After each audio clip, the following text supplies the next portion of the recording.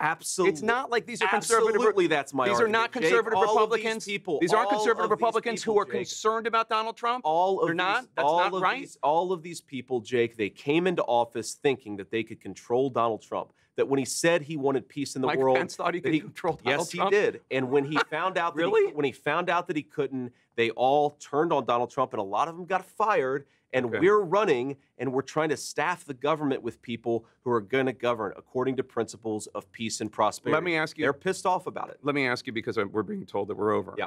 One more question, because we have to go to this rally. You are running to be vice president of the United States. Of course. And there is a 50-50 chance, maybe better, I don't know, that you're going to succeed.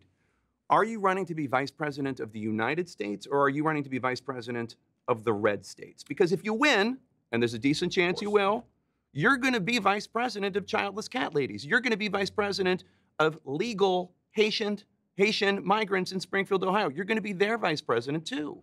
Are you running to do that? Jake, of course I'm running to be the vice president of all Americans. I'm running because I want people to be able to afford a good life in this country.